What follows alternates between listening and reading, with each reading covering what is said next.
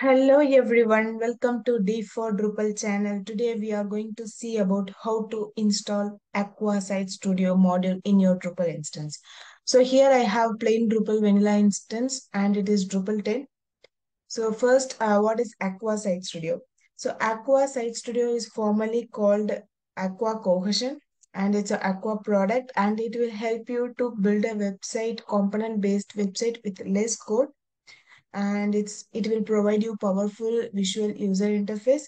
Now we are going to install Acquia Site Studio module and then theme. In upcoming videos, I will post about how to integrate your Acquia Site Studio with your Drupal and then to access the APIs. And then next, what we will be seeing how to work with the Acquia Site Studio. Okay. So first, you have to install a module which is cohesion module.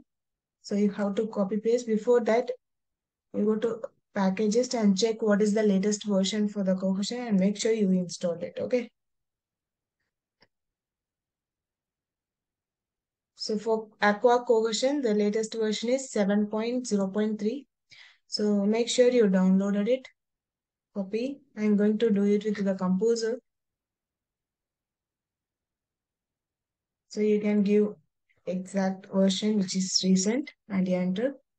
And the same thing you have to do for the theme. Okay, this is the minimal theme which is given by Aqua.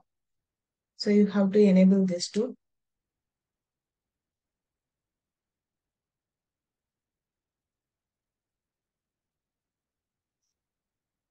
So make sure you are running with the latest version for this. So once you installed, let theme get download. Now we will go to our site and go to extend and install all the Acquia Site Studio modules. Okay. So here you go and Site Studio. So where you can see all the list of Site Studio modules. Enable all.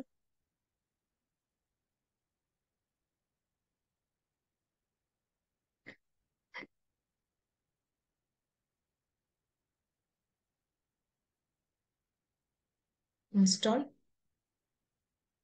So now we click on install it now. And next is our theme is downloaded here. For that, go to the appearance. And then here you have to make sure you install that minimal theme. And you scroll down, you will be able to see there is a theme called Site Studio Minimal. What you have to do, install and set as a default. Okay. Let that complete, we'll do it next. Okay.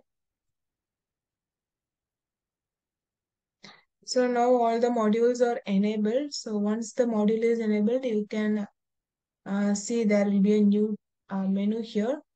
And then now go to the appearance and install this module and set as a default. So now we set Site Studio Minimal as a default theme and also we enable the module and then you can see the new menu here. So that's it about today's video. If you like the video, please share, like and subscribe to my channel. Thank you. Bye.